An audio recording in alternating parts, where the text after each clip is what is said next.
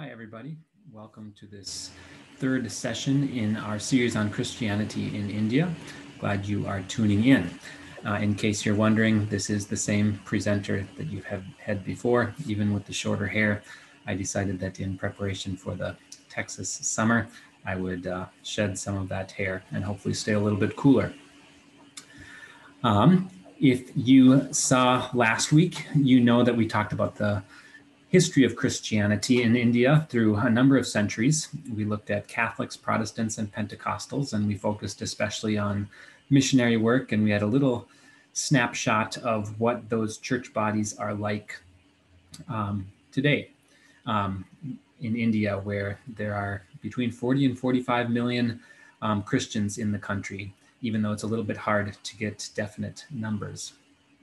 Today, our focus is on caste and Dalits and Dalit theology.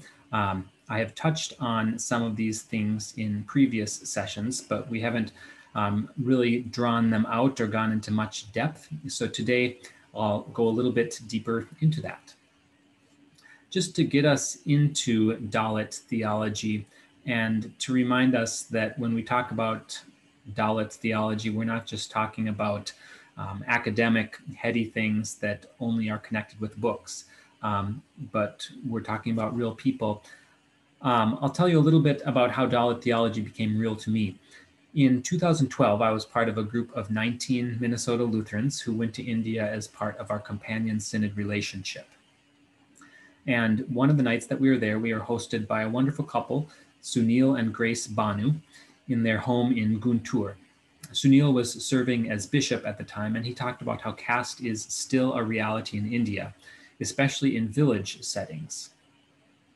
And he told us about how one of the most ancient scriptures of Hinduism, this one is called the Rig Veda, how the Rig Veda offers a creation story that tells about where humanity and the castes come from. According to this sacred text, the four castes come from the cosmic man, who was sort of like the raw material for humanity.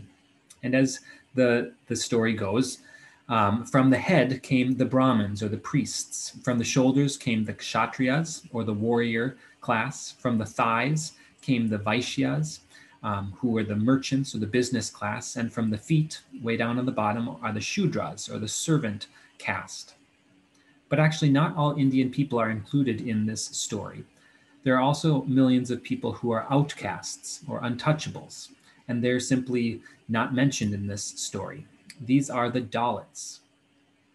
And I should also mention here that this story doesn't include the tribal people or Adivasis, but that's kind of another story. So Sunil told us how for him and many other Indians, the creation story in the book of Genesis, the creation story of Jews and Christians, offers a powerful alternative, especially for Dalits. In this story, God creates all people, and the people are not divided into castes. Further, Genesis tells us that all people are created in the image of God, and thus they have received a dignity and value and worth that cannot be taken away from them. For Sunil and other Dalits, this was and is an incredible gift, and it's one of the attractions of Christianity. Sunil's story left an impression on me.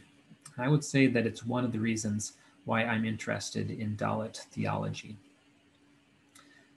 So I'm going to go into a little bit more depth, and I'll pull up a couple of graphics so that we can have those to support our conversation.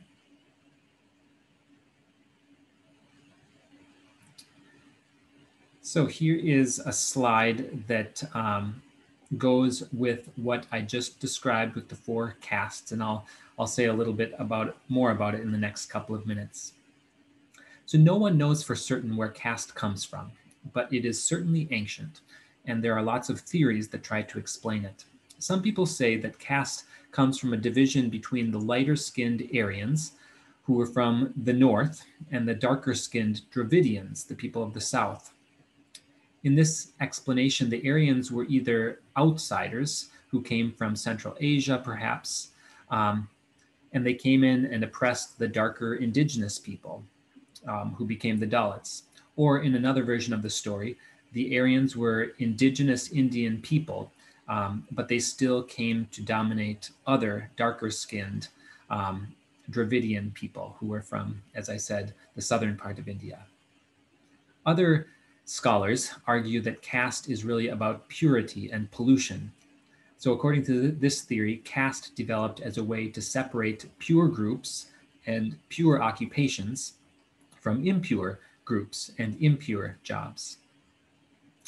I don't have a strong opinion. This is not really my field of expertise. As I mentioned before in the previous week, the caste system looks different in different places throughout history and throughout the vast land area and cultures of India. Our Western concept of caste actually combines a couple of different concepts.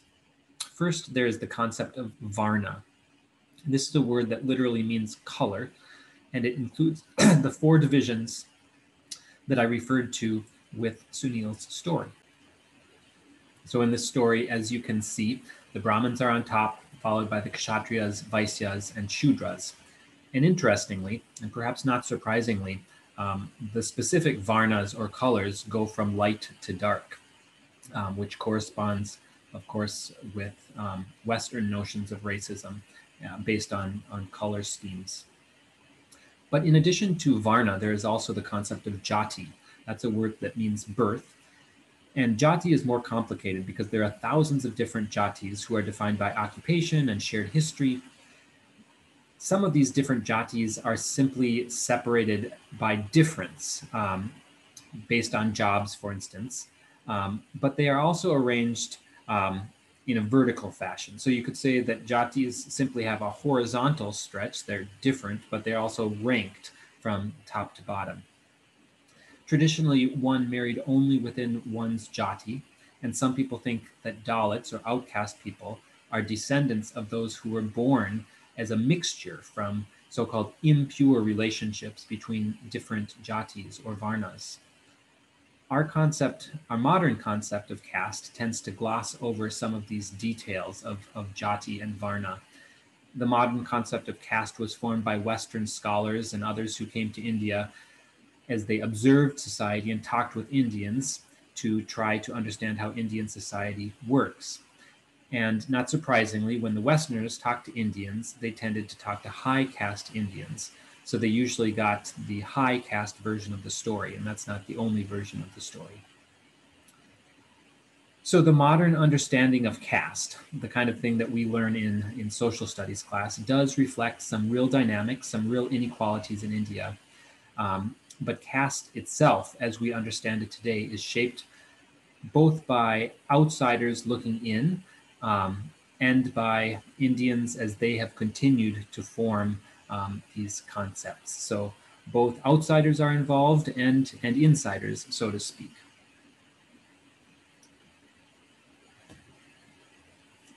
Within India, about 16% of the population can identify as Dalit or outcast, and that means around 200 million people. It's interesting just to note as a sidebar that number could be added to because there have been news stories about caste dynamics, caste inequalities continuing even among Indian American communities in the US. I've read about this in the Silicon Valley of California. Even after they immigrate here, some of those caste ladders are still operative. So Dalits have been known by many different names, but in the past century or so, Dalit has become the self-designation of choice. Dalit is a suggestive word. It literally means crushed, split, broken, torn asunder. And it's interesting that it became popular in part because it was used by a group in India called the Dalit Panthers, who were influenced, as you might expect, by the Black Panthers in the US. Dalits are not the same. They include lots of different jatis, lots of different occupations, lots of different social economic levels. Some of them have earned economic stability and advanced formal education and jobs with influence. There's a Dalit political party that has had success and power in India's most populous state, Uttar Pradesh. And caste dynamics also seem to be changing to some extent with younger generations and to some extent with the movement to cities, where it's much harder to know what somebody's caste is. But even so, many Dalits face serious hardships. Many of them have forms of work like sanitation work with unsafe conditions and poor compensation. Dalit women face a horrible number of cases of sexual violence. When Dalits have tried to seek protection from the police or through the court system, um, police have too often dismissed or just shrugged at Dalit concerns. And in some cases, townspeople in India have taken their injustice rather, into their own hands. There are stories about upper caste Indians forcing Dalits to drink human feces, mixed with water. One of the biggest challenges has to do with what Indians call reservation status and what North Americans would call basically affirmative action. By law, Dalits are supposed to be given special opportunities in education and employment, but these opportunities are not available for Dalits who are Christians or Muslims.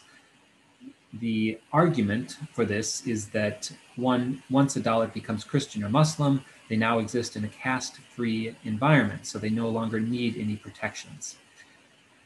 But based on what I've read, this is simply not true.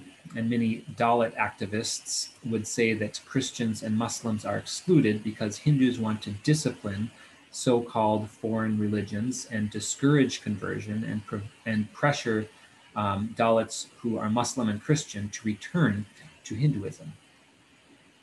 And sadly, but perhaps not surprisingly, Dalits also face marginalization in the church. Even though perhaps 2/3 of India's Christians are Dalits, they are not represented proportionally in leadership. They have been forced to enter church buildings by a separate door. They've had to receive communion after upper caste Christians so that their lips don't, so that the Dalit lips, for instance, don't pollute the cup for the upper castes. And Dalits have sometimes been buried in a separate part of Christian cemeteries. Now, these are not always the case, this kind of Dalit discrimination in the church, but there are enough cases to take it quite seriously.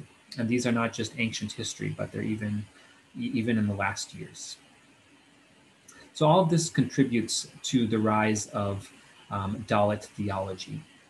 Dalit theology, we can say, comes out of a social history, like the one that I've just described, but it also comes out of a theological history. That is a way about talking about faith in India. So just to rephrase that, we can say Dalit theology first wants to protest and help fix the social realities and problems that I've named. And second, it wants to offer a new way of talking about God and talking about the church and the Christian life in India. Let me just give a little bit of a history of theology in India. As we've learned in the last few sessions, from the very beginning, Christianity in India was a mixture of both Western forms of life and Indian forms of life. But for a long time, it was the Western forms that dominated. So this is a little bit of an oversimplification, but we can say that in general terms, until the 1800s, Christianity in India was mostly in the image of European and American missionaries. Church buildings, Christian worship, and church teachings were imported from the West and kind of plunked down in India. Now, there were definitely exceptions to this rule. We have instances like Roberto de Nobili, whom I talked about before, who tried to teach Christianity by translating it into high caste Hindu thought. But even here, de Nobili, a foreigner, was the one in charge of the process of enculturation. But in the 1800s, this begins to change as Indians begin to adapt Christianity into Indian forms for themselves. Indian Christians and even some Indian non-Christians who appreciate parts of Christianity, they begin to say, we don't need foreigners to tell us who Jesus is. We can describe him in our own terms, in our own languages, with our own distinctive ways of thinking. And interestingly, this movement with Indians appreciating Jesus and expressing Jesus in their own terms, this movement goes along with Indian nationalism, as Indians were forming a sense of national unity, national consciousness, national pride. And they were saying, we don't just want to be like foreigners, even though there are things about the West that we appreciate, but we want to be ourselves. So a representative of this is Ram Mohan Roy. In this slide, he's in the upper left in the painting with the hat on. He was born in the late 1700s, a really remarkable thinker. So in the 1800s and 1900s, and still today, many Indians have brought together Jesus with Hindu philosophy and religion, and especially the high caste versions of Hindu philosophy and religion. Thus, they've spoken of Jesus as a guru or a spiritual teacher. They've spoken about the Trinity, Father, Son, and Holy Spirit, by comparing it to three Sanskrit philosophical words, Sat, Chit, and Ananda, truth, consciousness, and bliss. And they've developed worship services that blend Hindu music and rituals with Christian teachings. Another representative of this is Raimundo Panikkar, and he's in the upper right. The white hair, the glasses, the green cloth around his shoulders. He's an interesting scholar who died pretty recently. One parent was Spanish Catholic, the other parent was Indian Hindu, and he has written some fascinating things that blend the two traditions. So we can say that all of this that I'm describing that is articulating Christianity through Hindu philosophy and religion, that's part of the enculturation that we've talked about before. And it's especially significant because this is enculturation driven by Indians themselves, not by foreign missionaries. So this is the backdrop, the theological backdrop, for the development of Dalit theology, beginning in the 1980s. In 1981, a seminary professor in southern India, in the city of Bangalore, a man named Arvind Nirmal, gave an address that paved the way for the Dalit theology movement. Nirmal and the other early Dalit theologians emphasized several themes. First, they sharply criticized what they called the Brahmanization or the Sanskritization of Indian Christianity. By this, they meant that Indian Christianity still reflected the caste structure of Hinduism. It still had an emphasis on high caste ways of thinking. In a way, Dalit theologians were saying, it's not enough to say that Christianity has to become Indian. The more important thing is, what kind of Indian should Christianity reflect? The India of the oppressors or the India of the oppressed? And Dalit theologians want to say that Indian Christianity should express the oppressed Indians' experience and point of view. Second, Dalit theology wants to address social, economic, and political injustice. Dalit theology doesn't want a Christianity that makes a big split between heaven and earth. It doesn't want a Christianity that is focused primarily on spiritual issues. It wants a Christianity that makes a concrete difference in the welfare and suffering and flourishing in this life. So in this way, Dalit theology was like other expressions of theology coming from places in the world like Latin America, where poor Christians were also raising their voices, beginning especially in the 1960s. This is something that we can talk more about in the Zoom call. Third, Dalit theology wanted to be distinctively Indian. So even though Dalit theologians appreciated the theological approaches, for instance, of poor people in Latin America and of Black people in North America, Dalits wanted to highlight their own unique Dalit experiences. So here, this theology emphasizes that caste is not the same as class or race, even though there are some similarities. Nirmal wrote passionately about the suffering that comes from caste. For instance, caste suffering is not only about financial poverty, but about the shame and contempt that Dalits have faced.